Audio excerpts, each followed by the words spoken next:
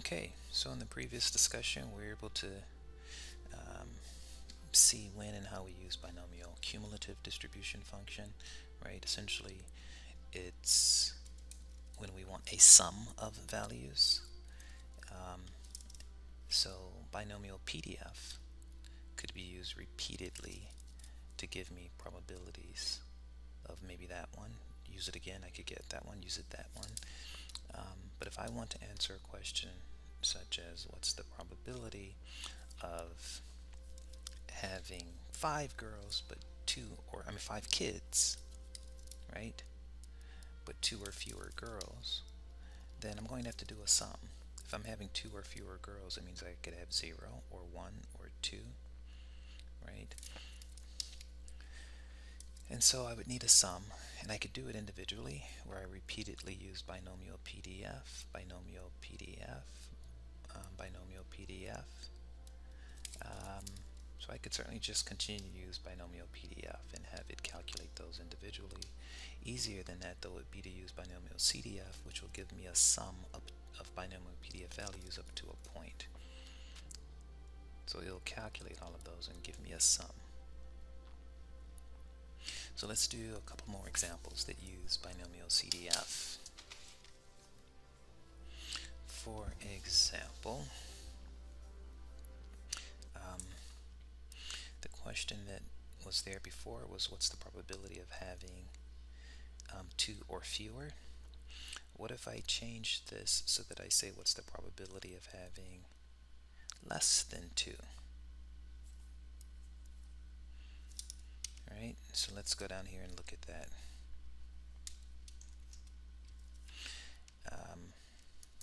The probability of having less than 2 girls is not the same thing as saying or asking the question of what's the probability of having 2 or fewer, because all of the possibilities available to us if we were to have 5 kids, if we're just looking at the set of successes,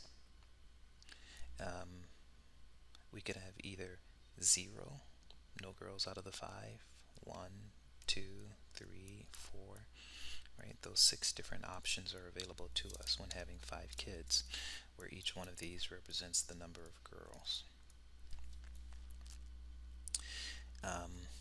Whenever we're working with the inequalities, you might find it helpful to consider splitting this region up. So if we are looking at the probability of having, like we just did with the probability of having in a previous lecture, 2 or fewer, if you draw a line here and you look to the left and right, less than or equal to 2, and if you look at this, are these values less than or equal to 2? And you'd say yes. Now if I go to this one, less than 2, like what's the probability of having fewer than 2? So if I draw this line, then it makes sense that these values are all fewer or less than 2.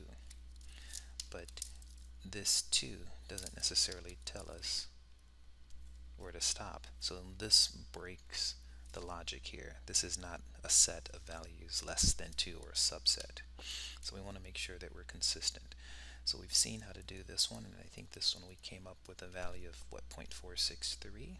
Yeah. Now we're going to look at this one here and see what that value is. I know that previously we were able to do some exploration with binom PDF and have them generate multiple values. So I know that probability of having less than 2 girls will be the probability of having 0 or 1. So my initial look at that tells me it's going to be around, what is that, about 14 cents and about 2 cents. So something close to 16, about 0.16 is what that looks like if you do a quick calculation. So the 0.14 and the 0.02 is going to be about 0.16. Let's see. So let's look at that in detail. So the probability of having 2 or fewer is going to be the probability of having 0 plus the probability of having 1, and we know where to stop. 2 or fewer does not, well, not 2, less than 2. Less than 2 does not include 2. So I want a sum starting from 0, and anytime I'm working on this left side of this kind of split, I'm starting from 0, my binomCdf will give me that sum starting from 0. All I need to do is put in the 1 point that tells me when to stop. So the binomCdf always assumes or always takes 0 as the starting point. So this one is just going to be binomCdf cumulative. Again, we're going to have 5 trials, 5 girls, 0.52, and that's going to be, in this case, the stopping point, which is a 1. And so let's plug that into our calculator and see what we get out of that.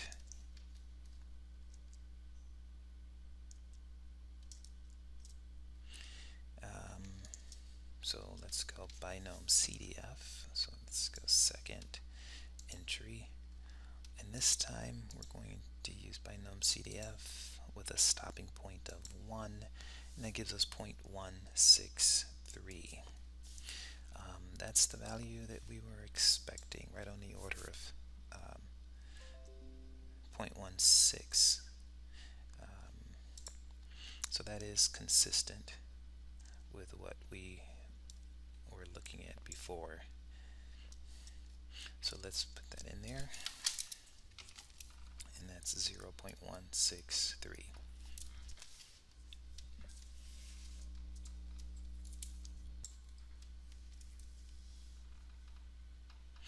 So this gets a little bit more interesting if we look at another example where we want to know what's the probability of having not less than 2, but the probability of having,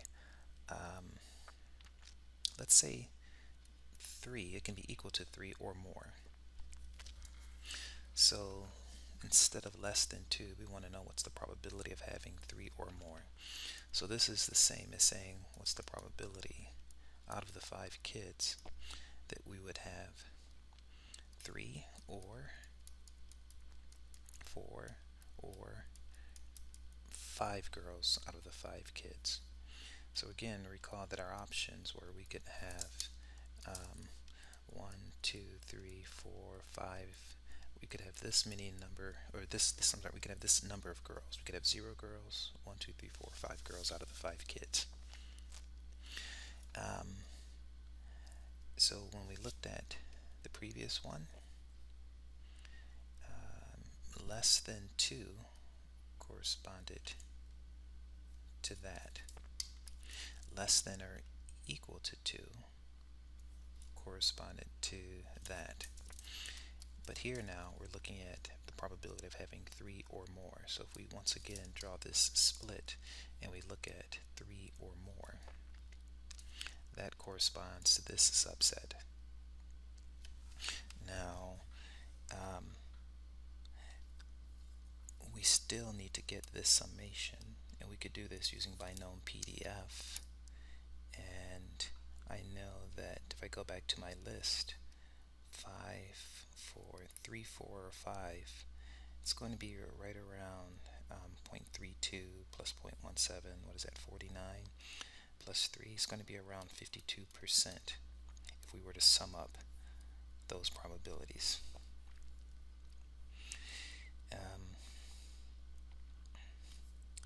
So I can do that and sum up the probabilities, but let's think about it like this. If this is event A, where we have 3 or more, the opposite of that is over here off to the left. So the probability of event A equals 1 minus the probability of his opposite or his complement. And that one I can figure out because binomCdf will always give us the value summing up from 0 to that final number. So 5 and the 0.52, but that final value that we're stopping at here is a 2.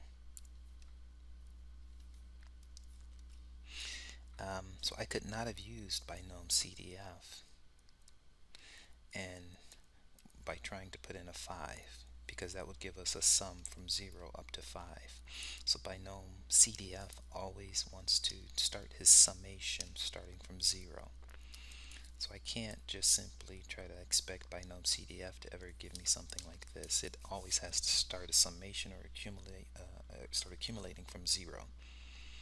So what I'll do is I'll subtract everything over here on the left side from 1. And let's go ahead and see what that gives us.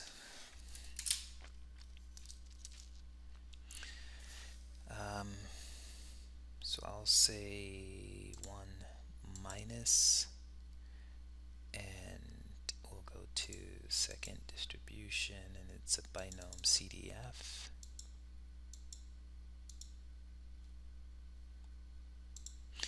And we'll use the values. It's the same number of trials, same probability of a success, but then we're stopping our summation up. We're going up until until 2. So it's 1 minus that, and we anticipated it being right around 53%, and it's a 0.537, so close to 54%. And so this is 0.537. Now if you remember, if that's 0.537 right here, we did do this one before, where we took it from 0 all the way up to 2. From 0 all the way up to 2 was something we did early on, where we came up with 46.3%. So previously we were able to get this one as 46.3, and then over here we just calculated as being 53.7, and if you add those two up together, certainly you'll end up with 100%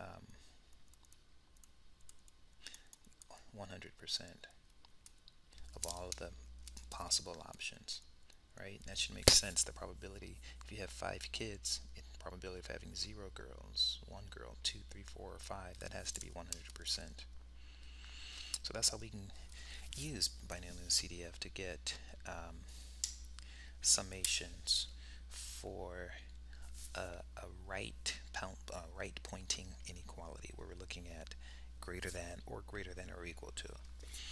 A slight modification on this might be, let's say, what's the probability?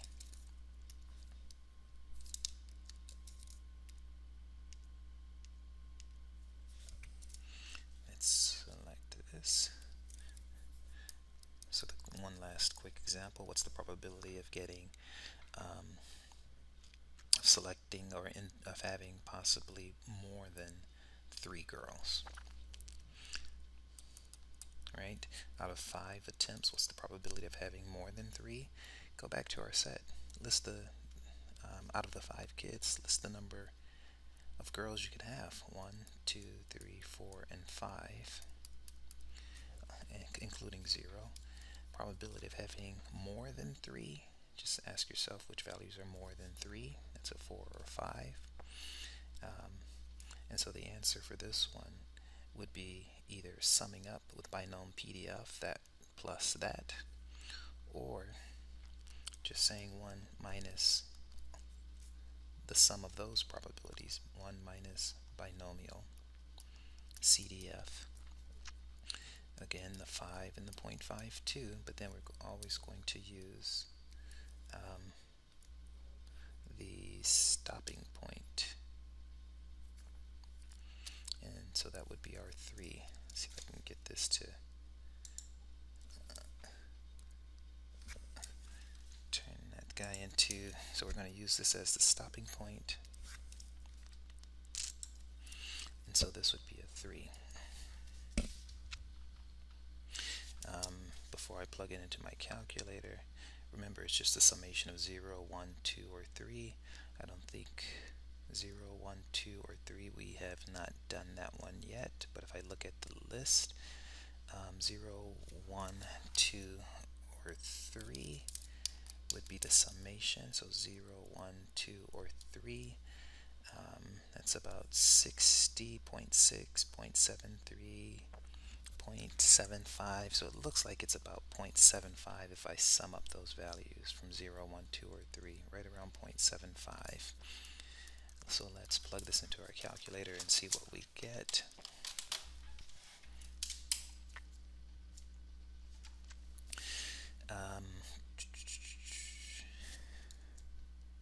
One minus that, 1 minus that,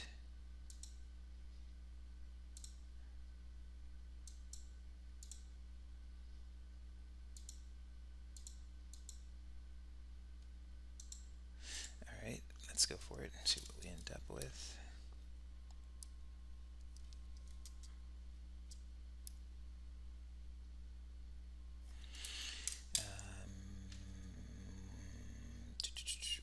binomCdf, then stopping at 3. So let's just do second entry and recall the previous entry, allowing us to just simply change one value rather easily, and we get